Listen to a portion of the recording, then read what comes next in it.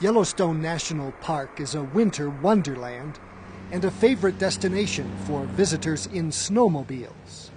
We find that a lot of people from across the United States enjoy going into the park on snowmobiles because you're out in the fresh air, you get to see things. On a snowmobile with your guide, you can stop and take pictures.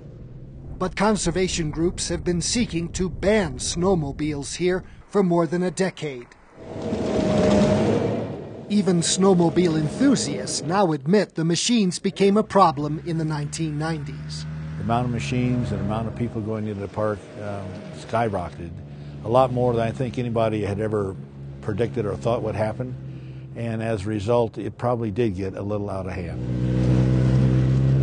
With as many as 1,400 snowmobiles a day entering the park, blue exhaust fouled the air and squealing engines shattered the natural quiet.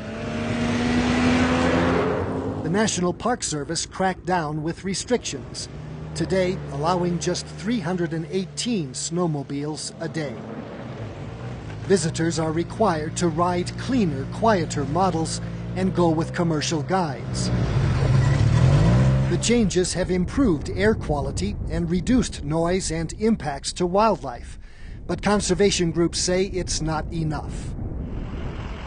The National Parks Conservation Association wants snowmobiles banned in the park and replaced with multi-passenger snow coaches, claiming government studies show modern snow coaches outfitted with the latest technology cause the least environmental impact. Thank you for calling Three Bear Lodge. This is Mikkel. But in communities surrounding the park, some business owners say a snow coach only option is not sustainable. Snow coach use and cross-country skiing have increased, they say, but not enough to make up for the loss of snowmobilers.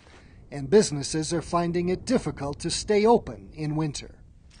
Even some skiers, once at odds with snowmobilers, now worry about losing a diverse winter economy. We all, I feel, have realized that snowmobiles alone aren't the answer. Snow coaches alone aren't the answer, and skiing alone is not the answer. So we all need to work together to ensure that we have a wonderful winter economy that Americans from nationwide can enjoy, not just a limited few. The Park Service is now writing a new plan to decide just what mix of machines to allow. The new rules are expected to take effect in 2011. For This American Land, I'm Gary Stryker.